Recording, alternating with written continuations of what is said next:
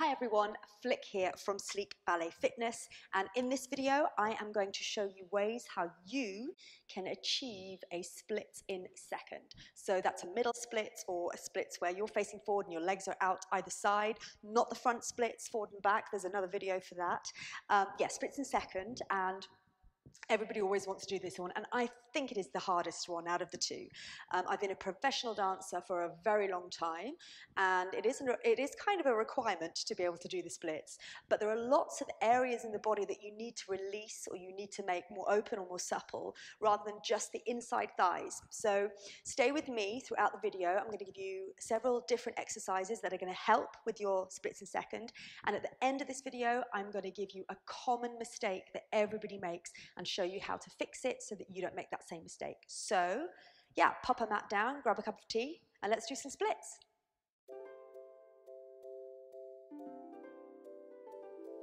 Okay, so it's a good idea to maybe be a little bit warm before you attempt all this. So you might want to have done a workout or at least done 4 or 5 minutes of cardio. We always want our body to be warm. Our muscles are always more open. So good idea to have done that first. I'm going to assume that you have. And meanwhile, let's get going. So the first thing we're going to do is open the inside thighs and try and get some release into our hips. So I want you to join the soles of your feet together. We call this frogs. And take hold of your ankles. Try to avoid taking hold of your little toes, because what happens is, as we start to pull up from the little toes, we sickle the foot, so we're overstretching the outside of the foot, and as dancers, that's not the area that we want to overstretch. We want to give a nice long line at the end of our leg. So if you can, take hold of your ankles or maybe the soles of your feet.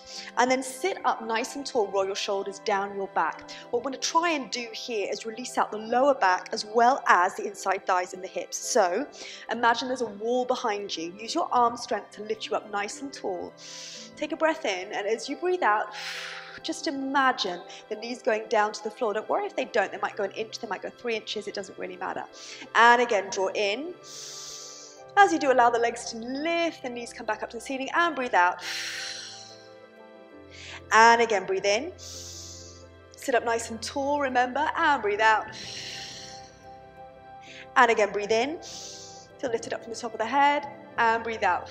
We're going to make this a bigger range of motion now. So as you breathe in, sit up nice and tall. Imagine that wall behind you. And as you breathe out, draw your chin to your chest. Allow your elbows to relax, your chest to soften. Look down towards your heels. Again, breathe in. So just increasing this range of motion, working into the spine. Breathe out. And again, breathe in. So you stay facing me. I'm going to face the side. Breathe out. So you can see what's happening with my back here. And again, one more time, breathe in. So my spine is long, and look what happens to my bottom, the bottom area of my spine. Breathe out, chin to chest. I'm making a C shape with my back. Good. Sit up nice and tall. Find that long spine again, and just walk your heels about 2 inches away from you. Press your elbow onto the inside, the fleshy bit of your knee, not your kneecap. The same thing on the other side. And interlace your fingers. Cross your fingers, cross your thumbs. And what we want to do is find some resistance to really work into our inside thighs here, and also release again into our hips, because important areas. So elbows into that fleshy part, draw your knees up, interlace your fingers, and I want you to imagine your knees are trying to touch, but your elbows are pushing them away. Draw your tummy through to your spine, and let's count to 8, 7, 6, 5, 4, 3, 2, 1. This time, as you release out, can you walk your fingertips behind you, point them away from you, and then lift the chest and allow the knees to sink towards the mat. It'll feel a little bit easier after that sequence that we just took. We have lots of these stretches here in our flex, stretch and tone workouts. I highly recommend them. You need to pop over to the site for that, or get us on the app. So elbows in, sit up nice and tall, cross your fingers and cross your thumbs, and knees in again for 8, 7, 6, 5. So what this is doing is literally putting tension through those inside thighs, through your adductor muscles, so that when you release, the muscles want to release even harder. Fingertips behind you. Lift up, look to the ceiling. This is a high release. You want your breastbone up towards the ceiling. Open your shoulders. As you do, the knees sink down towards the mat. Don't force them. Let's do this twice more. You're going to feel great by the time we come to do these splits. So elbows in, squeeze again, and get that resistance. Almost get a tremble for 7, 6, 5, 4, 3, 2, one. Now you've got options here. If you're feeling like you are flexible, but you just need that extra kick, then maybe you want to lift up and not just lift the breastbone, but take that tailbone off the floor as well. Check that you're open through your shoulders, no pain into your shoulders, elbows or wrists, and lower down. Options, keep the bottom to the floor. Remember, work to your stage, work to your level. And again, elbows come out, knees come in, tummy draws through to the spine for 8, 7, 6, 5, good, 4, 3, 2, 1, and release down. Maybe this time you walk your heels a little closer, hands behind you, either just lifting through the chest, a high release, or lifting the bottom off the floor, letting gravity take those knees down, and release bottom to the floor, good. So take one leg out, let's work into a half split here. Heel comes towards you, leg goes out, and then fingertips come either side. We don't want to lean away from this leg, we want to lift up nice and tall, flex your foot, get a lengthen down the back of this leg. Slide your hand down, see maybe you can reach up and over your big toe. Don't worry if you can't, take hold of your shin. From here, take the arm up and over, lengthen towards the big toe, and lift back up. Find second position. Squeeze a little further now. See if you can reach to the ball of the foot. Take it up and over. And lift back up. And again, lengthen up and over. Or sliding down. You can also work into the inside of this leg as well if it's too much to get down to those toes.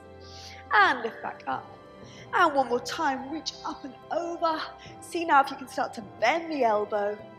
Lengthen a little bit deeper into your side waist, and most importantly, draw those toes back towards your shin. We're going to release it off, hand comes to the floor, point your toe.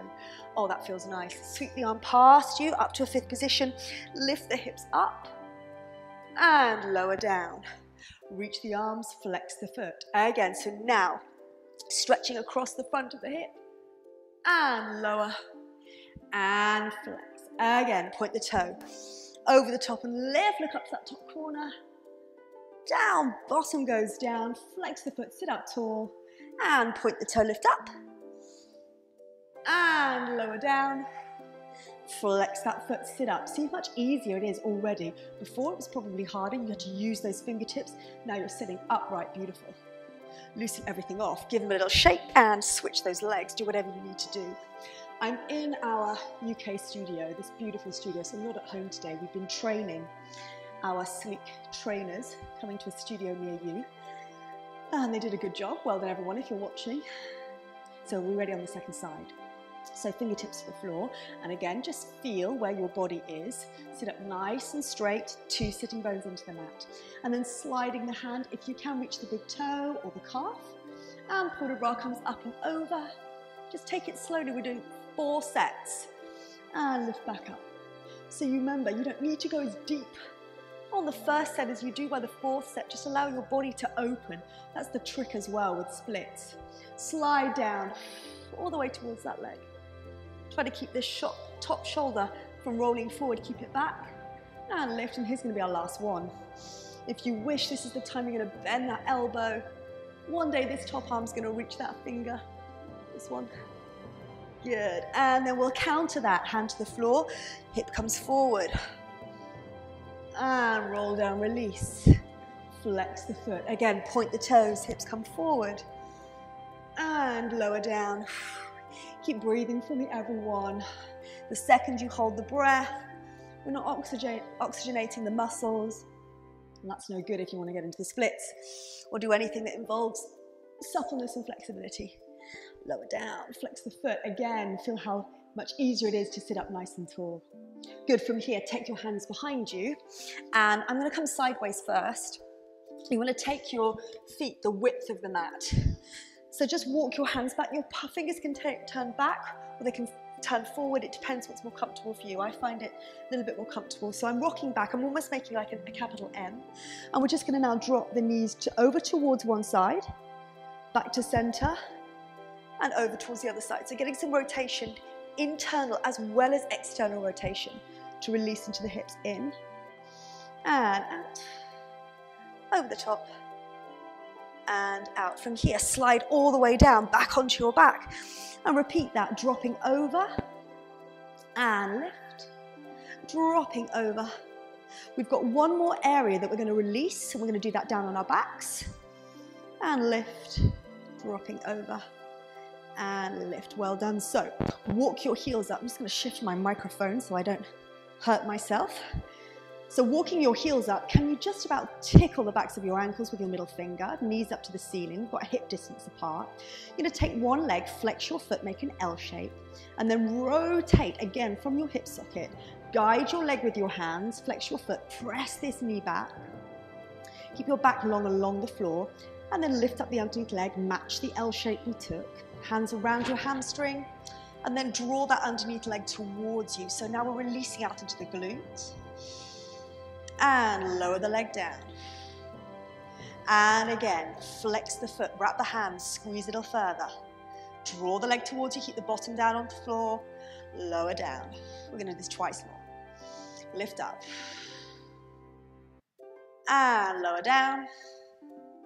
And here's our last one, and we get an extra little special treat after this one because you're gonna hold it here. And if this is enough for you, you can stay here or kick that top leg up, just get a lovely stretch into the hamstring because that's also the area that we want for our middle side to second splits, whatever you wanna call it.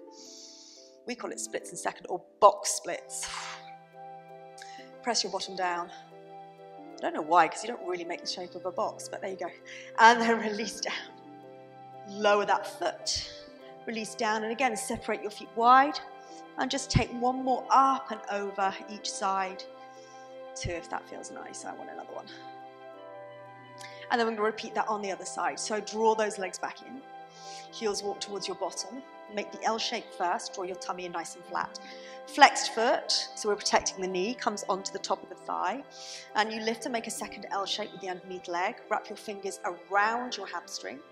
Draw the leg in, breathe in. Breathe out, and release down. And again, breathe in, breathe out. And release down. Twice more, keep that tummy drawn in. Breathe in, breathe out. And release down. Here's our last one. Are you still with me? Breathe in, breathe out. And here's the extra special bonus treat. We développé up the underneath leg, keep it flexed. Walk the hands down if that feels good. Remember, if this is too much, you stay with that first position. You don't need to move on yet. And release down. Separating those knees. Again, one more rotation. And then draw the knees in. Just get a little bit of compression here. Rock and roll for me along the spine. Take a couple of times. And here's our last little thing before we're going to try those splits. Kick your heels away. Make an L shape now with your back and your legs. So you're making a capital L. Reach your arms up. And this time, flex your feet still. We're reaching both hands to the toes. We want to walk the hands a little bit closer each time we practice this towards the balls of your feet. Draw your tummy in and give me a long spine. Good. So a long, long spine doesn't mean we're arching here. If that's happening, then you need to bring your hands back. Rest them on your thighs or maybe your shins and work here. Don't work deeper.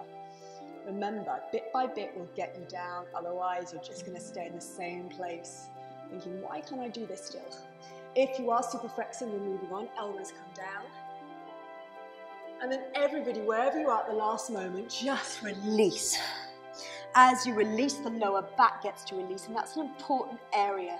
Those of you that sometimes ask about this split position, how to do it, it's quite difficult to get that. And again, practicing this, a long spine, and then releasing, and practicing our long spine sitting up, that's all a key part of helping you get that long spine when you're in a splits in second. Let's have a try. So, guide your legs out, do it safely, do it comfortably. See how that feels already. Hopefully you feel a little bit more open in the splits. Now, remember that hand position we took at the top of class? We're going to take it today. Fingertips behind you. Lift up, and again, a little bit like that feeling of lifting the tailbone up. We'll lift the tailbone up and gently forward we come. Walk the hands in, breathe out. As you breathe out, bring the body forward. So, I told you I was going to give you a common mistake that everybody makes. It's not a pleasant one, it's not nice for your hips. What tends to happen is people start to roll their knees down towards me, so towards the screen, so that the big toes are rolling towards the floor. That's no good. Again, that means we're tight in our lower back. So lift up out of the back. Imagine you're hanging on to something. Drop yourself from a bar. Get that long spine. Draw your legs in an inch or two. Don't overgo into your split so your technique is lost. And then realign your knees and your insteps need to be facing the ceiling. If they're not, you've gone too far. Again, use your hands behind you to keep your spine long.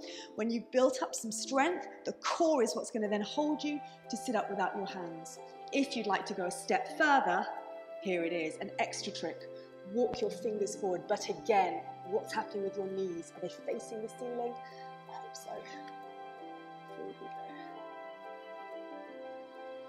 And lift all the way up. And to come out of it, give your legs a shake. Draw them in. Another little wiggle. Keep practicing that. Enjoy, and I'll see you in a split soon.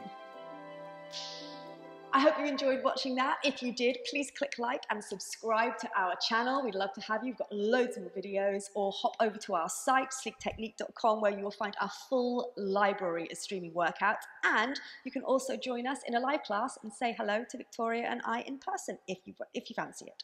So enjoy practicing your splits, and I'll see you all very soon.